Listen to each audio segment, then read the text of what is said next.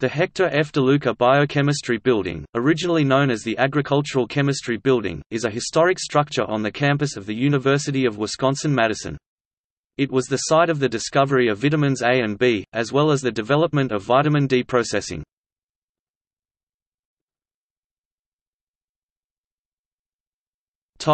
History.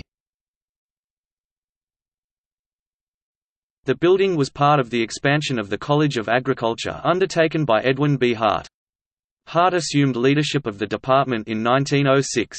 The next year, Stephen Moulton Babcock and Elmer McCollum began the single-grain experiment, which fostered the development of agricultural chemistry at Wisconsin. The experiment continued in the Agricultural Chemistry Building when it was built in 1912 and was expanded to identify the key elements in nutrition. In 1913, McCollum identified a molecule in egg yolks, vitamin A. The discovery was consistent with the nutrition element proposed by Frederick Golan Hopkins a year before. The experiment continued, and in 1915, McCollum identified vitamin B in rice.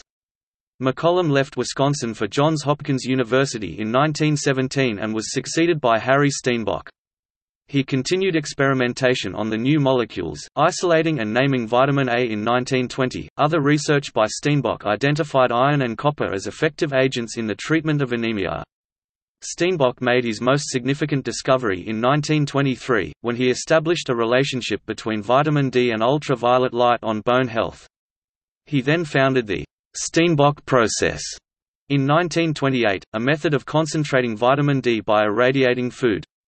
This method was employed on a large scale through his Wisconsin Alumni Research Fund. Conrad Elvegem isolated nicotinic acid niacin at the Agricultural Chemistry Building in 1937, which cured pellagra, and Carl Paul Link identified the blood coagulant dicumarol here in 1941.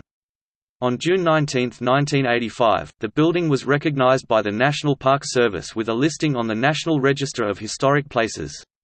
A major renovation was completed in 2012 and the building was integrated into the Biochemical Sciences Complex.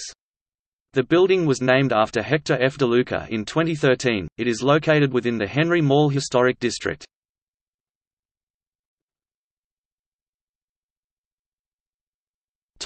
Architecture. The building is generally Georgian Revival in style with its pediment, quoins, and balustrade. It was designed by Warren Powers Laird and Paul Philippe Crete, who also designed 6 other buildings on campus: the Central Heating Station, the Stock Pavilion, Lathrop Hall, the Home Economics Buildings, Wisconsin High School, and Sterling Hall.